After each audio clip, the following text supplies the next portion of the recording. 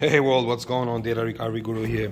Today we received a Lenovo desktop computer. It's from a local client here in Canton, Massachusetts. They used it to do like bioscience work. So what they wanted to do is they wanted to do a data migration, including the operating system, Windows operating system, from a Windows 7 machine, from a hard disk drive that they had installed in here in the machine to a solid state.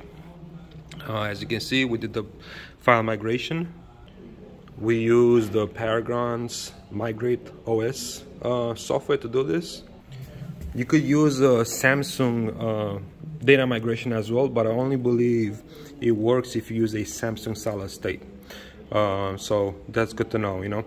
There's other options like OMA or Macron Reflect, but sometimes those give issues. Anyways, the machine boots successfully.